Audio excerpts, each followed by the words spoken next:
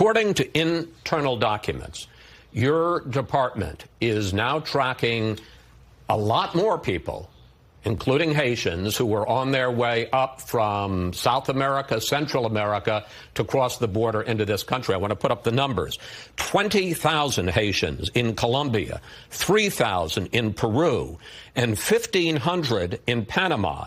In May, the Biden administration extended temporary protected status for the 150,000 Haitians already living in the new U.S. And now, as you've said, you've released another more than 12,000 into the country. Our next guest, Texas Governor Abbott, traveled to Del Rio, to the site of that bridge, and the 15,000 people huddled under the bridge this week. And here's what he had to say. Take a look. When you have an administration that has abandoned any pretense of securing the border and securing our sovereignty, you see the onrush of people like what we saw walking across this dam that is right behind me.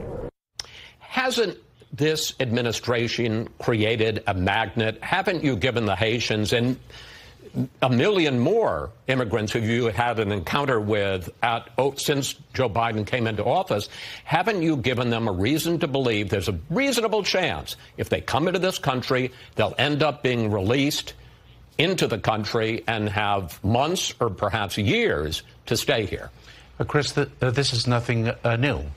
We've seen this type of irregular migration many, many times throughout the years. I don't know if Governor Abbott said the same thing in 2019 when there were more than 1 million people encountered at the southern border.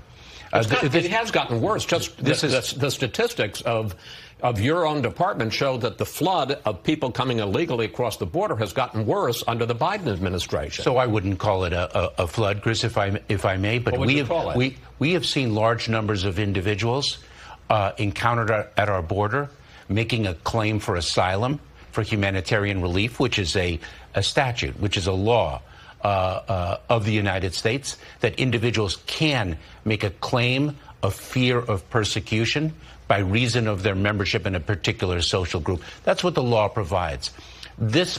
We have certainly seen a large number here in this year.